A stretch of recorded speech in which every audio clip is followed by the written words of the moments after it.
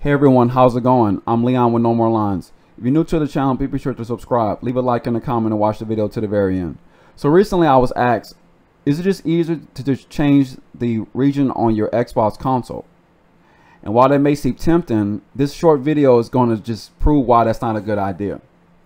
So if you look at the page I'm on, I actually looked up from the Xbox website how to change your region on your Xbox console. Pretty straightforward.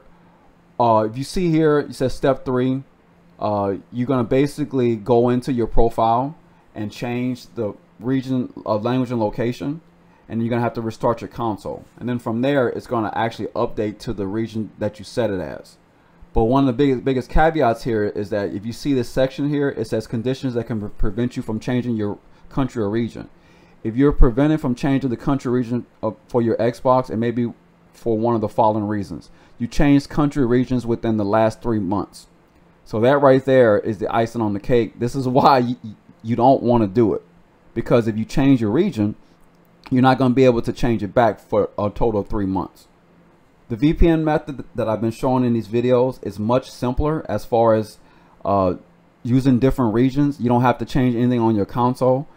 For subscriptions such as Xbox Live, Game Pass Ultimate, and Game Pass, the code is activated for the region that you have it for. So for example, an Argentinian Xbox Game Pass Ultimate code, it's locked for Argentina, but it actually is a global code. So once you activate it, the service is going to work on any region that you have.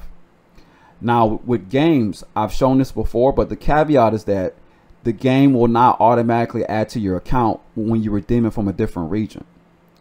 What you have to do is you have to go into your local Microsoft store on your console, and you have to find the game, and you have to add it manually. When you add it manually, it's going to basically add it to your account.